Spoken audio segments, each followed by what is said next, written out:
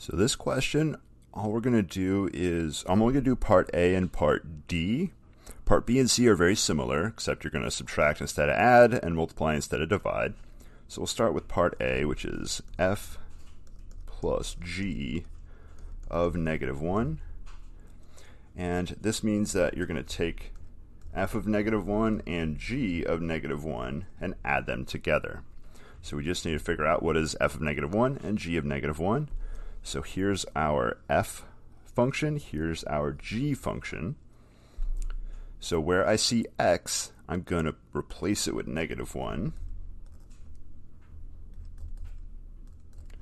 So that's f of -1, but you need to make sure you're squaring -1 and make sure you're doing -10 times -1, not -10 minus 1. So you need these parentheses. Now plus our g of x is just x plus 3. So it's just -1 plus 3. We didn't need those parentheses, but that's okay. -1 squared is 1. -10 minus 1 is positive 10. Minus 1 plus 3 is plus 2.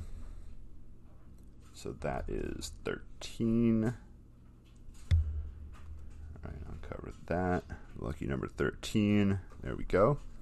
All right, next up, we're going to do f over g of x. So this is f of x over g of x. Oops, we're plugging in -1. I'm not plugging in x. Let's correct that. All right, I've already plugged -1 in right here. So I'm going to circle the values I'm going to use. So this right there, which turned into, let's see, 10. Oh, don't erase that. Which turned into the 1 plus 10. That's f of -1.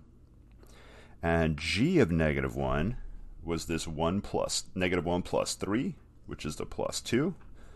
And we're just going to plug those values in. 1 plus 10 is 11 over 2. And that's it right there. If they gave me a different number that wasn't -1, I'd have to actually plug that in. But this question gave us the exact same values for each part. And if you notice, all 4 parts plug in -1.